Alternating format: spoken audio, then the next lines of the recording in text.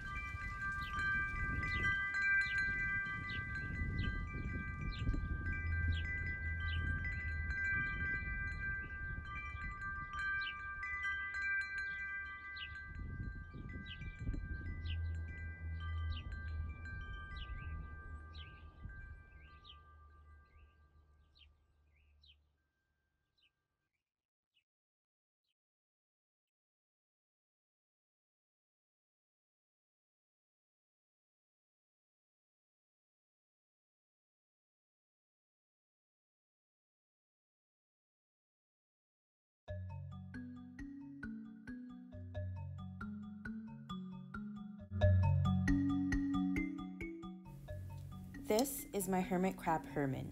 He is a wild-caught crab from a beach shop in New Hampshire, purchased on June 19, 2021.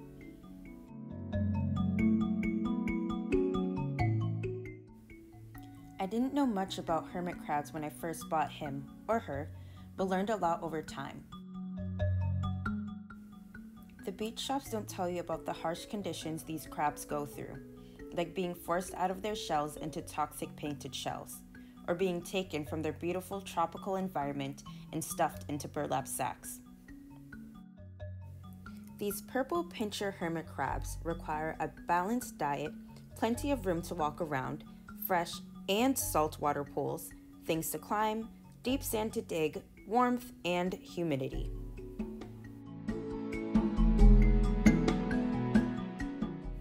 Climbing is one of Herman's favorite things to do. He will climb anything and everything, even the tank walls.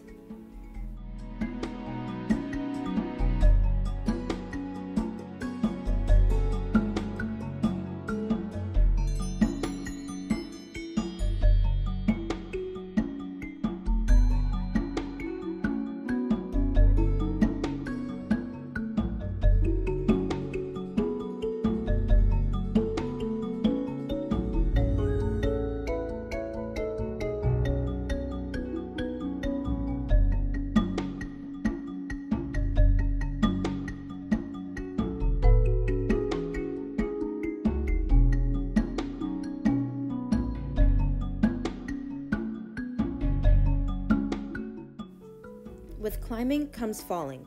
Herman can be very clumsy sometimes, and most hermit crabs are.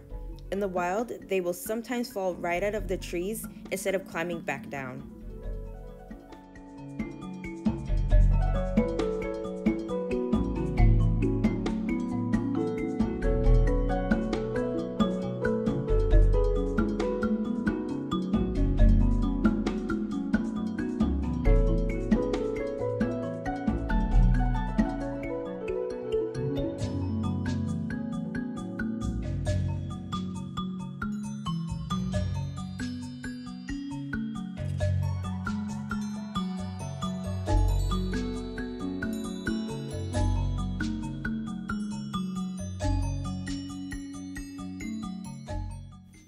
As I mentioned before, hermit crabs require a saltwater pool and a freshwater pool. The salt water is for bathing and the fresh water is for drinking.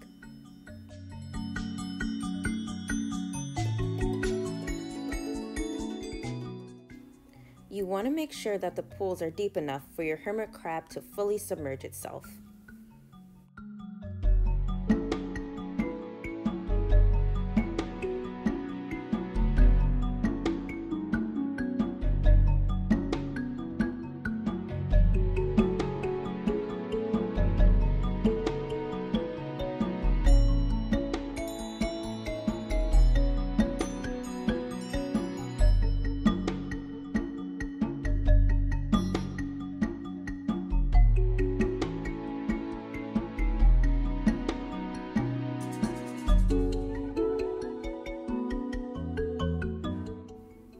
A hermit crab's diet is important to ensure a healthy crab.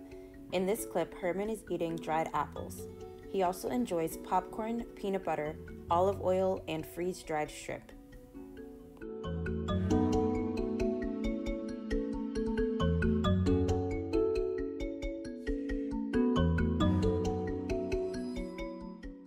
Hermit crabs also need multiple shells to choose from. A shell is like their own personal home that protects their soft bottoms.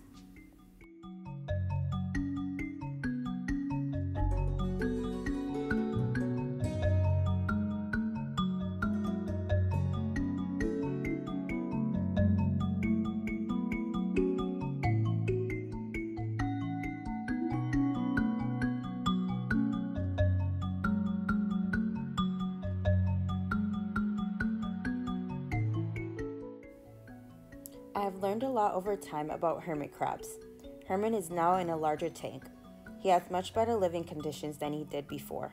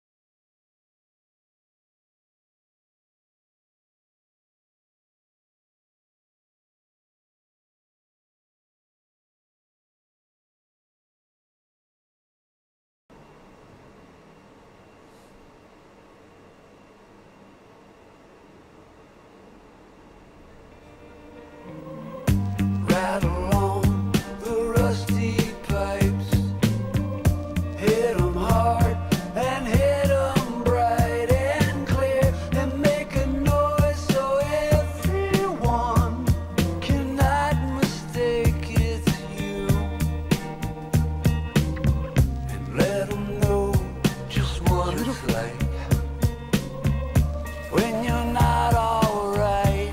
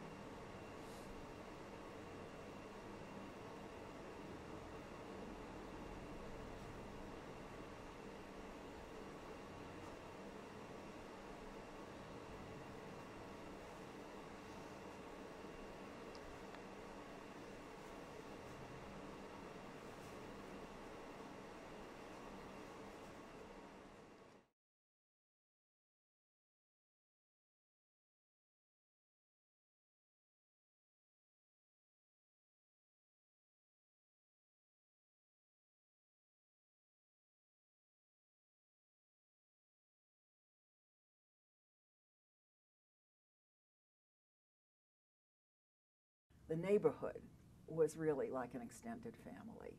And there was, oh, you probably know of Blue Hill Avenue if you're from the Boston area, but Blue Hill Avenue is a very, very long avenue that runs the whole length of the neighborhood and other neighborhoods. I speak from personal experience on this. I went through it. I tried to sell my house. I tried to sell my house for over 2 years before I succeeded, and when I did succeed, I sold it for little more than half of what I had been offered not too long before the black families moved into the neighborhood.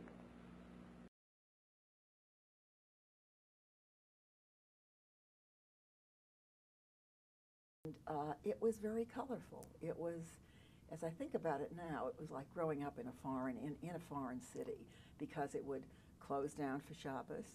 It would open for Saturday night with lights and stores open, and there was a very, very strong flavor to it, of foreignness, actually. Yes, just as I had said, there are 3 bedrooms. I adore Negroes. You'll be the first ones. At this time, there is a black community living in this area, but there also are about 70,000 Jews and Irish and others. It's a racially mixed area. In fact, Blue Hill Avenue was the center of Boston's Jewish community. By 1971, that is 10 years after, there only are about 1,500 Jews left in this area, as Roxbury, Mattapan, and North Dorchester have become overwhelmingly African American. That is, in the interest of creating opportunities for black home ownership, the Boston Banks Urban Renewal Group had in effect created a ghetto. Look at my brother! This could be death! That could be death! That could be death! Stop! Oh! But that's why we can talk about it. Look at my brother! Hit him, sister. Hit him, sister. Hit him, sister. Hit him, sister. Get off my face, nigga. Hold him out. Go ahead. You do that!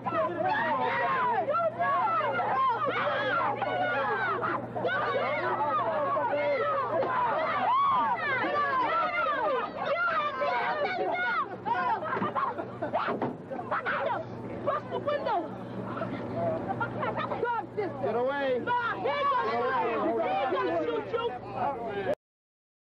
You know, there's a Labor Day parade that they hold on Blue Hill Avenue here.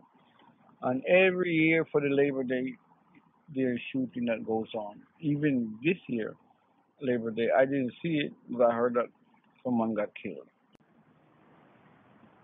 When you got a community like Mattapan or like Dorchester, okay, 90% blacks, patrolled by 90% whites, it's a huge problem, because those jobs belong to the people of the community, you know? And you go to the white community, you don't find no black policemen patrolling no white community. So that's no justice, you know?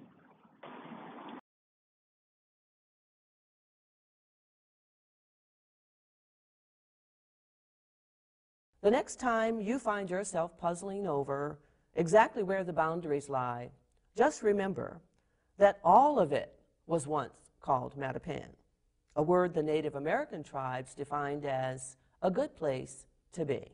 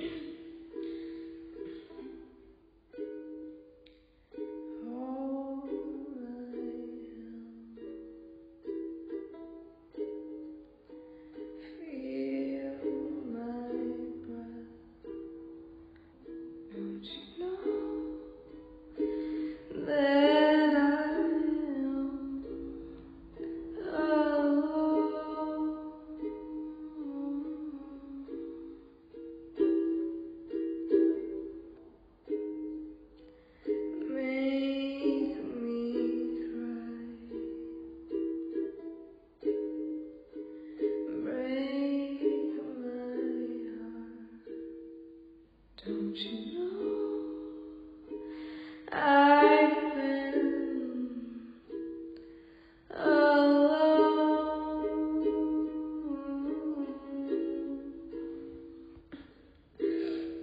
God.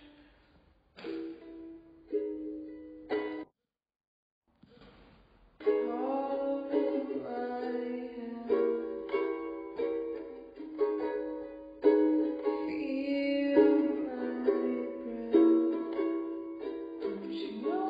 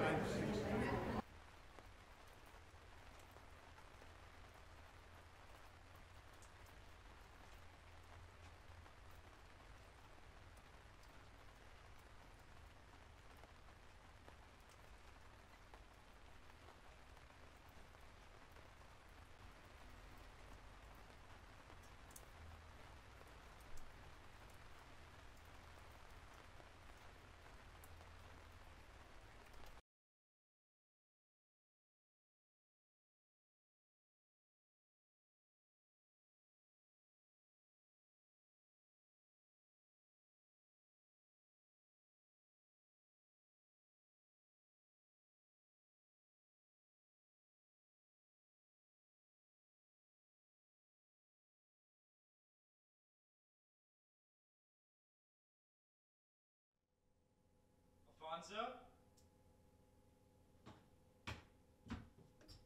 Alfonso? Alfonso!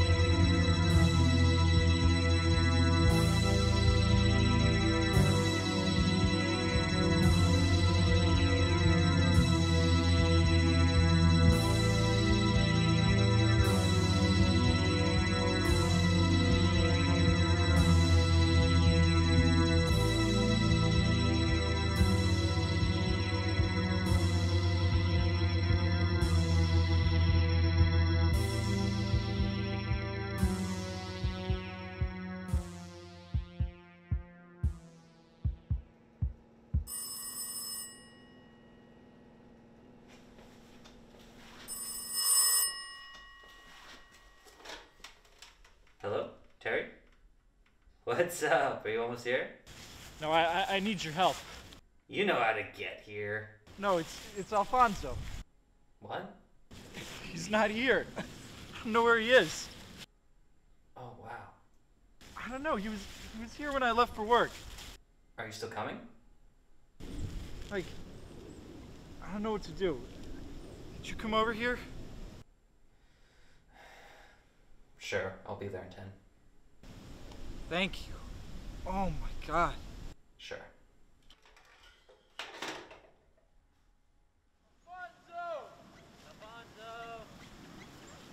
Alfonso! Alfonso! Alfonso! Alfonso!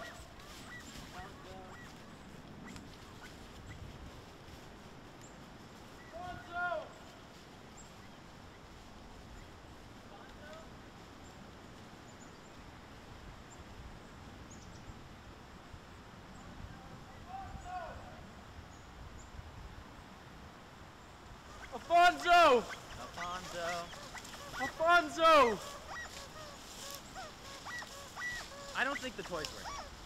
It's his favorite. He always comes running for it. He isn't now. Alfonso! Alfonso! Alfonso!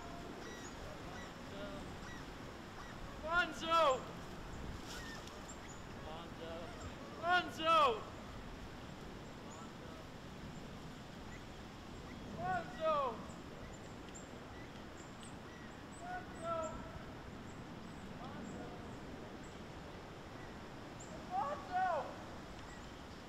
Alfonso! Alfonso!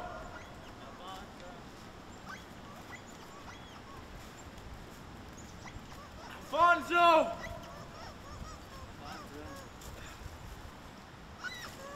Alfonso! I got time to choose. He's got to be out here somewhere. Yeah. Might have gone out by those power lines. Maybe. How long do you plan on staying out here? Till we find Alfonso. It's gonna get dark soon. It's gonna be freezing. Yeah, that's why we have to find him. But don't you think if it gets that cold, he's gonna want to go home? No, we have to find him. But if we freeze to death, we'll never find him. It's probably so cold. My God, I can't believe that this happened. I don't know what happened. Did you see anything at the house? No, the doors were closed. They were locked, right? I don't remember. I guess I could have left them unlocked, but like, he wouldn't have opened the door. I must have left one open. I don't know. I don't know what else could have happened. Did you check the doors when you got back to the house? Yeah, I think. I got home, I looked around, he wasn't there, and I called you. I don't know what else could have happened.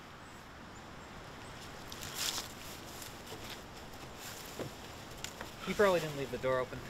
That doesn't sound right. I don't think somebody came in and took him, right? No, I didn't say that. Maybe someone did. Maybe somebody came in and took him. What makes you think that? Well, what else could it be? He didn't open the door himself. No, but I just think that's a big jump. Probably slipped out when you were leaving. Just doesn't make any sense. What about the windows? We're getting distracted. It's getting late. He could be anywhere. Gotta keep looking. All right.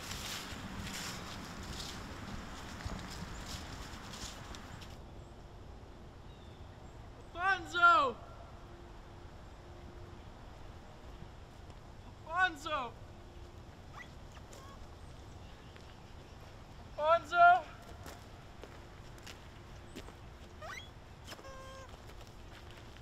Bonzo! Bonzo! Bonzo! Terry, it's getting dark. We have flashlights. We're not getting anywhere with this. You're exhausted. Nope. It's fine. I'm fine. He's got to be around here somewhere. At least sit for a minute. I'm fine. You need a break. Come on.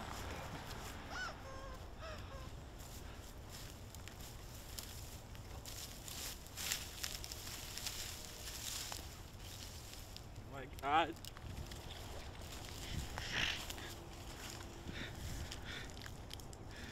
Look at it. It's chocolate. But what if... Terry, it's a bar of chocolate in the woods. You're jumping to conclusions. We need to stop. Put that down. Okay, listen. We're exhausted and we need a break. And it's Taco Tuesday. He's out here. We can come back out later, okay? We need to go back.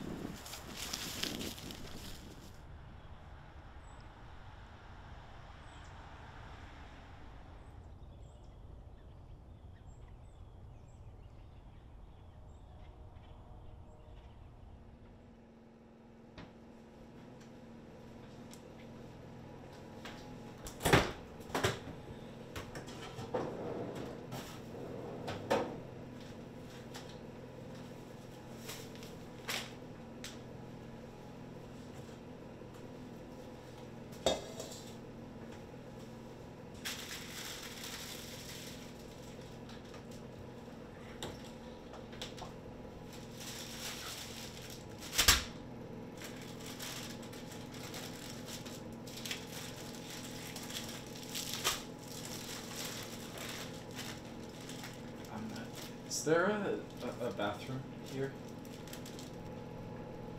Same place it always is.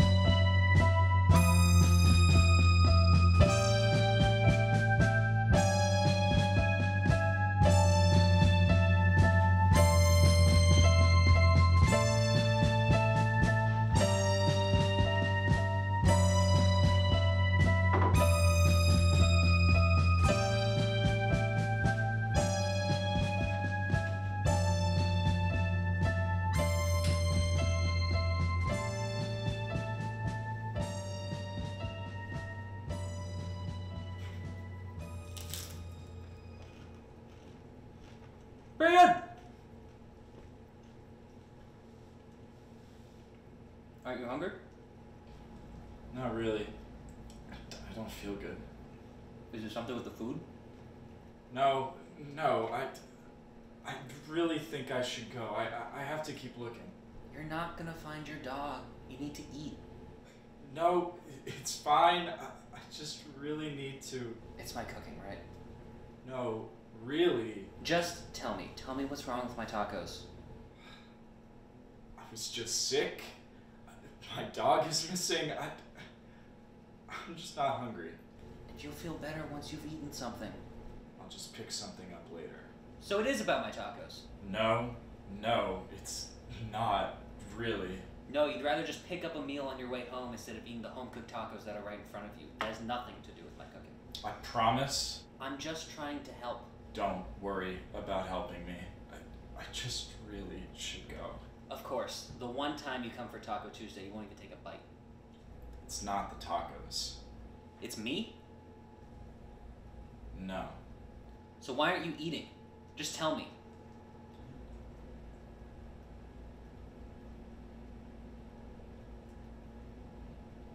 It's my dog. What difference does it make? It's Taco Tuesday.